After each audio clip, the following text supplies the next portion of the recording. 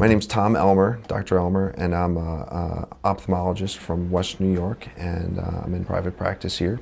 But I'm also a volunteer with an organization called Mercy Ships, and I do a lot of volunteer work in Africa.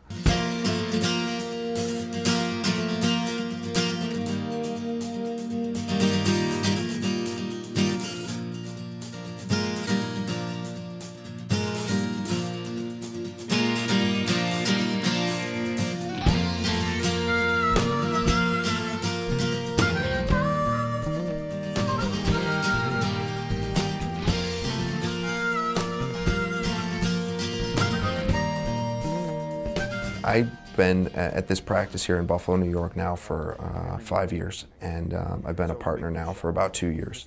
And in that role, I serve as a cataract surgeon, eye surgeon, and I also do a lot of refractive surgery. So part of my time is actually doing a lot of LASIK surgery and helping people out to reduce their dependency on glasses. Looks really nice, you're doing great. The first trip that I went for about 5 weeks.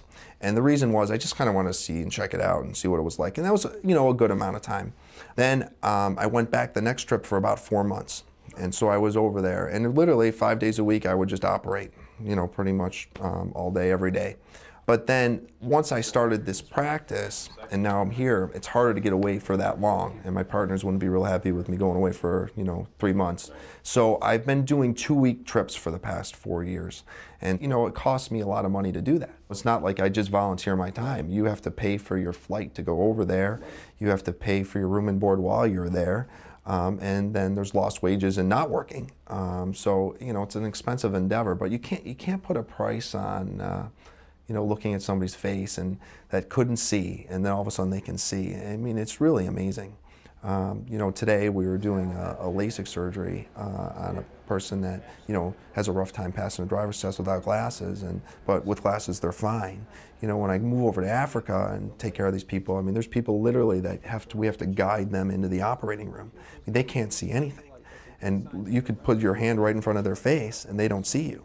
And so, you take them in, you lay them down on the operating table, take out their cataract, and walk them out the door, and they can see. I mean, it's unbelievable.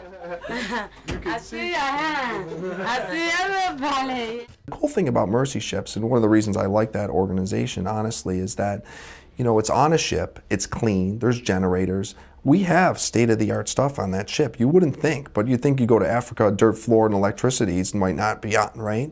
But over there, since you're on the ship, it's good stuff. I mean, it's actually the machine that I use to remove cataracts is the exact same machine I use at home, okay? So it's pretty amazing.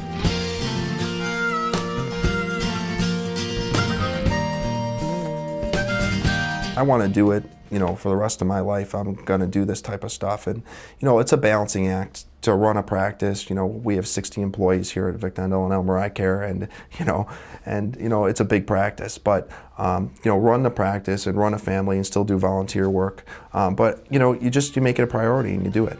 It's a lifelong thing, and so I plan on doing this for the rest of my life.